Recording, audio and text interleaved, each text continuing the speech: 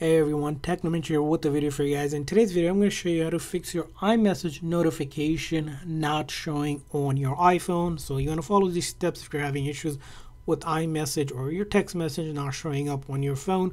So let's get started. The very first thing you want to check out is that your phone is not in Do Not Disturb. You can pull down the control menu or pull it up and then check out the focus here. Once you tap and hold on it, a menu like this will pop up. You want to ensure that if it's on, you need to click on it so that it is turned off. We don't want the Do Not Disturb to basically prevent us from getting any notification. Now, the next thing you want to do is go ahead and check in the settings that your notification is actually turned on.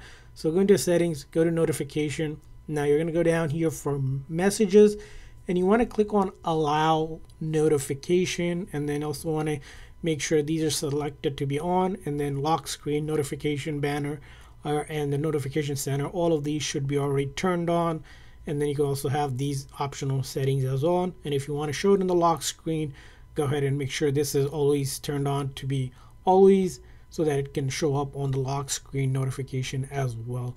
So you want to make sure these settings are turned on just like I have here, so you can get those messages notification in case they got turned off by any accidental reason. Now, another thing you want to do is that if your messages app is on, just simply close it out and then relaunch it. So if it's frozen or stuck or causing any issues, it will fix those notifications as well. Now, along with that, the next thing you want to go ahead and do is set the notification sound to make sure that is on. So in this time, we're going to go back to settings, but this time we're going to go to sounds and haptics, and from there on you want to click on where it says text tone, right? This option, if you want the notification, try a different text tone.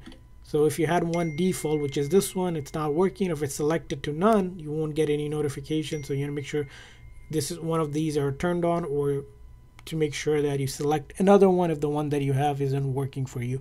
The next thing you want to also verify is that if you're not getting notifications, especially from a specific person, right, you want to check that their contact is not muted. So in order to check that, open up your iMessage like I did, click on their message, tap on their name, and right here it says hide alert. If this is turned on, you'll not get any of their notifications. So we need to make sure that this setting is turned off just like that. And once that's turned off, you can verify that they're not unmuted accidentally. Now, the next thing you also want to check out is that the person, maybe someone that you're looking to get text message, is not blocked accidentally. In the settings here, you want to go into your phone here and then click on phone this time, and then from there on block contact. You're going to click on that, and then from there on you're going to look at the list to make sure their number is not blocked, and if it is, you want to just simply unblock them under this contact or block list.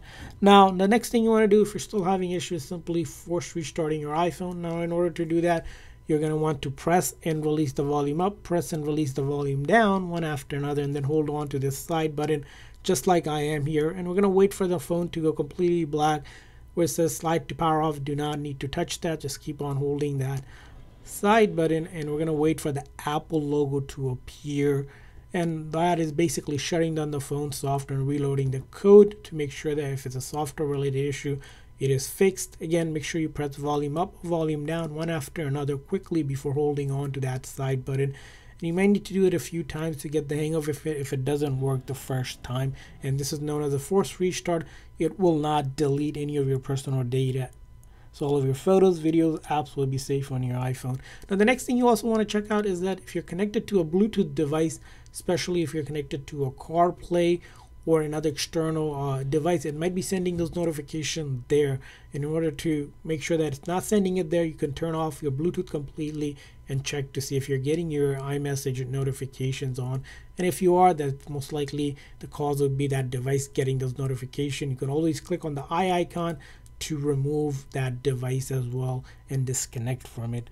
Now, the next thing you want to do in your settings is verify under your settings messages that you want to go ahead and see where it says mentions, where it says notify me. Make sure that is turned on as well, and that will make sure that you get notification if someone mentions you in their conversation if you're not getting those notifications that you're looking to get as well.